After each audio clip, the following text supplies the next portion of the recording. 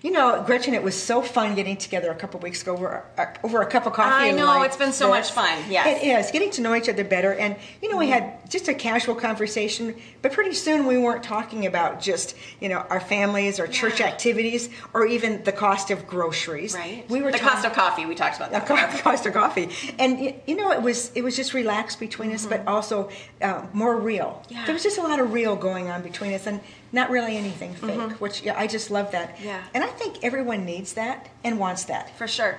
Absolutely. Especially women. So, you know, we found something we're going to do together. You know, we found 12 Women of the Bible, Bible studies series that we're going to do. So excited about this. Yeah. So, you know.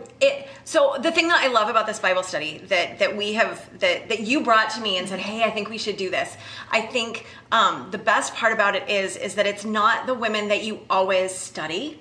It's, you know, the woman at the well, and it's, Hannah and Abigail and Gomer and just a bunch of different women that we might know their names, but we don't know anything about them. But they're all women who are so significant in the Bible and so significant to the coming of Christ and in Christ's walk. And they're so significant, and God really does make women significant in the Bible. He did. Now these are just normal women. I mean, these are 12 women that they're amazing, but they had very normal lives and sometimes very messy lives. From different backgrounds? Yep, absolutely. And you know, they nothing was easy. Their road wasn't easy. And you know, all of their mistakes are still out there in the Bible for everyone to see. Yes. So they have a lot to teach us about being real. Yes. So we would love to invite you to come and learn about these women. Come and meet these women with us on Sunday mornings. And we're starting when?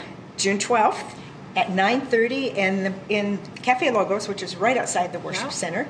And it's going to be all during this summer, June 12th, all the way through August. Don't worry if you can't make it every week. They're very independent with each other, and so if you miss one week, you just missed that week.